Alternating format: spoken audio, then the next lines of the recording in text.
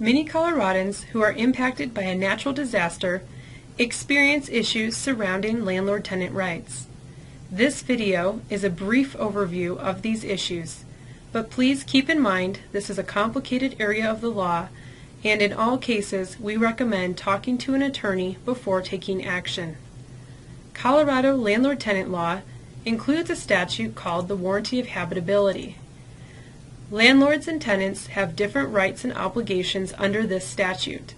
For both parties, we recommend putting everything in writing. This includes confirming your understanding of any phone call, and also putting any verbal agreements, lease modifications, and/or reduced rent agreements into writing.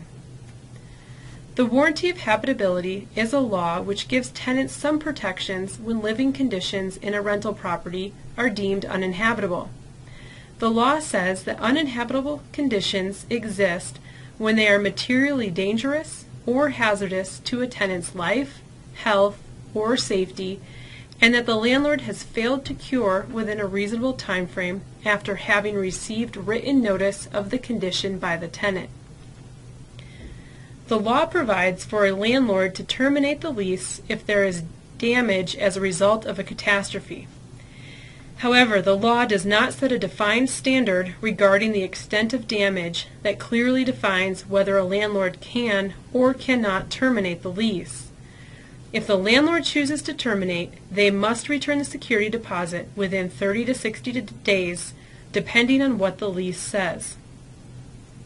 Tenants may break their lease if the landlord fails to make repairs within a reasonable time frame and there are issues impacting the habitability of the residence.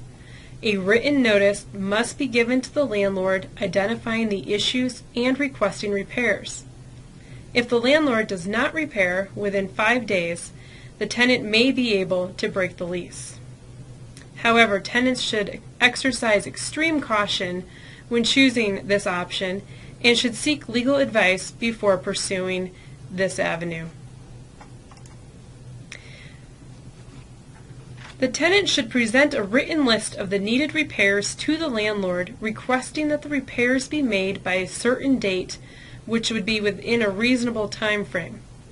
What is considered reasonable will depend on the facts and circumstances of each individual case.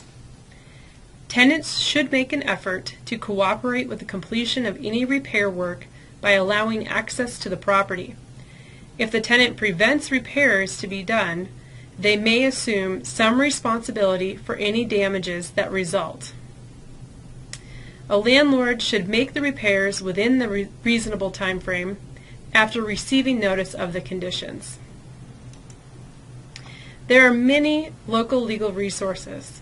Both tenants and landlords have rights and obligations when a property has been damaged or becomes uninhabitable.